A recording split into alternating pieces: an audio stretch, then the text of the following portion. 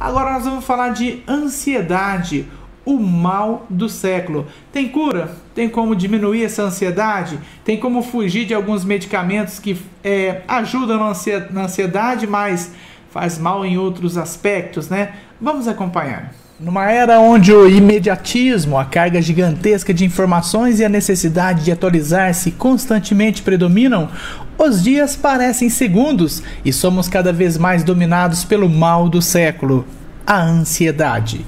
De acordo com a OMS, o Brasil encontra-se com a maior taxa de pessoas com transtorno de ansiedade do mundo.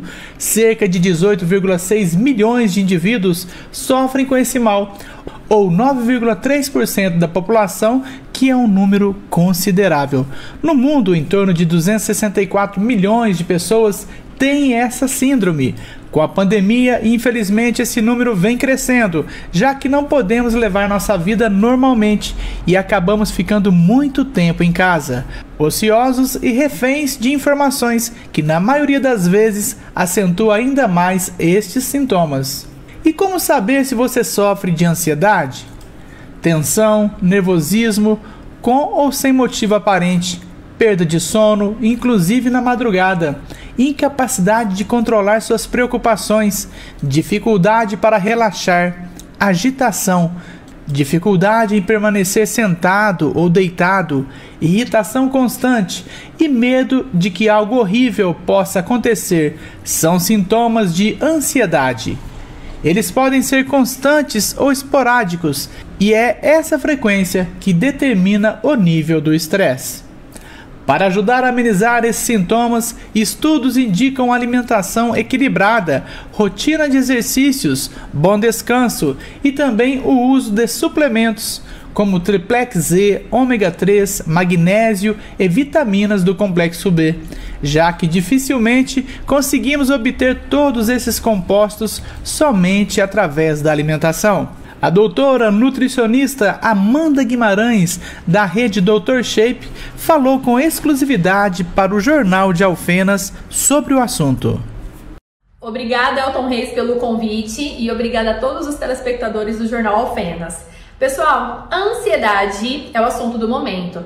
Nós sabemos que cada vez mais nós estamos mais ansiosos devido a reflexos do que está acontecendo por causa da pandemia, devido a temos que ficar mais em casa e nós não estávamos acostumados com todas essas informações.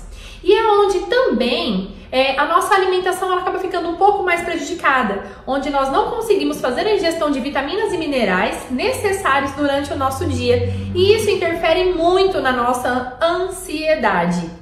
Então, onde a suplementação ela consegue suprir isso? Através da ingestão de vitaminas e minerais que o meu corpo precisa, como um exemplo, serotonina, né? Triptofano, que a gente precisa fazer a suplementação de triptofano para que tenhamos um aumento de serotonina. Consequentemente, também um sono melhor, onde a gente consegue otimizar a resposta do nosso sono através da suplementação, onde eu consigo regular níveis de hormônios relacionados ao estresse, que é o nosso cortisol. E isso que a suplementação trabalha. A suplementação ela vem para otimizar, né, e minimizar também esses sintomas de ansiedade. Que a ansiedade a gente sabe que ela acaba interferindo no nosso sono, no nosso trabalho, no nosso convívio social, né? E até em pensamentos que vêm à nossa cabeça o tempo todo. Então, por isso que a suplementação ela é tão importante neste processo onde você quer minimizar sinais e sintomas relacionados à ansiedade. Bom, gente, quero agradecer a participação então da doutora Amanda. Importante, gente, através aí dos suplementos e também da nossa alimentação, buscar aí quais são realmente esses produtos, né, esses alimentos que vão aí nos ajudar, pelo menos, fugir um pouquinho ou diminuir essa ansiedade.